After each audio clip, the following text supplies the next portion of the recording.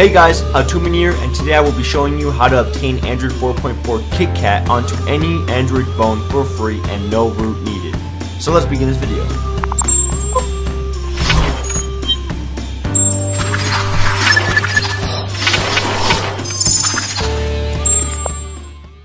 So as a lot of you guys know, Android 4.4 KitKat was just released. And I don't know about you guys, but I am getting a little jealous of all those people who already have the update and are experiencing what we all want to experience.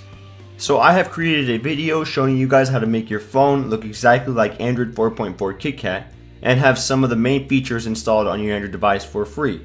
Now please understand that you will not get every single feature of KitKat, but it's still what they try. Also, you do not need root to do this, which is great.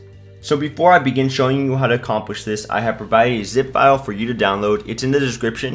You can download it for free onto your phone. You do need to unzip it though, so I recommend doing it on a computer because it's fast and simple. Just transfer it over to your phone later. And it includes APKs of Android 4.4 KitKat and even the official wallpapers. Almost all the APKs installed onto my phone without any problems. But if you cannot install an APK onto your phone for any reason whatsoever, do not feel bad and do not give this video a thumbs down. Mainly because it's probably not compatible with your phone yet, and that's okay because some of the apps didn't even work for my phone. So all of the apps in the folder are updates to your current Google apps, and you will get the most up-to-date applications and features.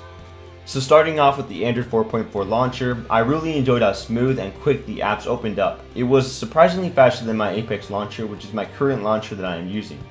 You will notice on the far left, it takes you to a Google Now page in the home screen, which is convenient for all those who actually use Google Now.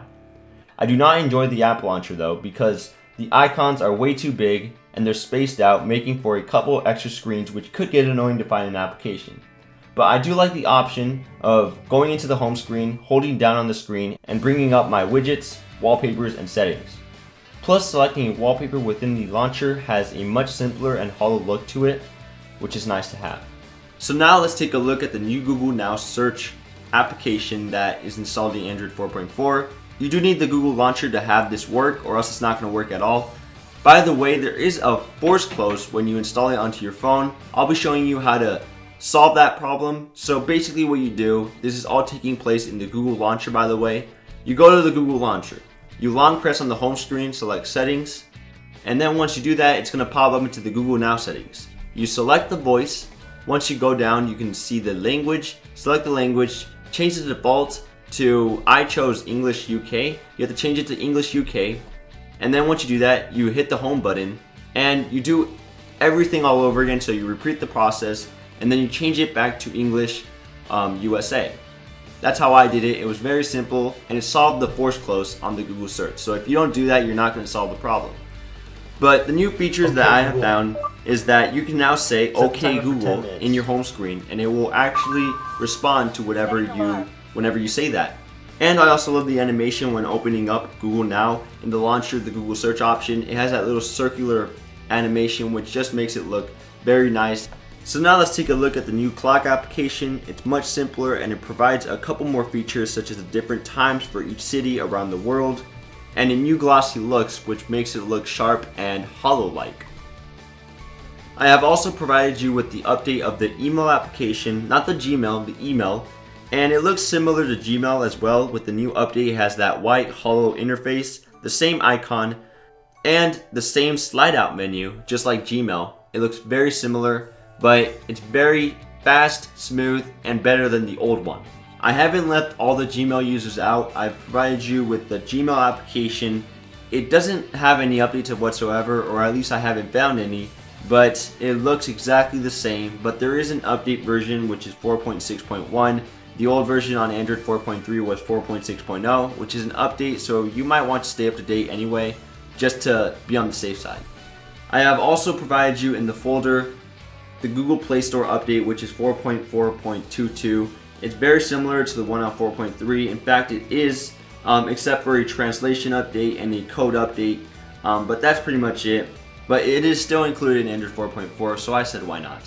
So in Android 4.4, the messaging application got replaced by the Hangouts application to version 2.0, and it comes with SMS support. You can also share your location with all your contacts, and you can display animated GIF files to anyone who uses it, and a mood option to set your current mood so all your contacts can see your current mood using Hangouts. It's very easy to do, and I like the way that they integrate the SMS and the contacts on Gmail because it's all in one spot. The keyboard on KitKat is supposed to have a white swiping trail instead of a hollow blue, but I don't seem to have this feature, and when you're swiping to spell a word, the Google keyboard uses the so-called space-aware gestures, so you don't have to lift your finger in between words, it spaces out for you.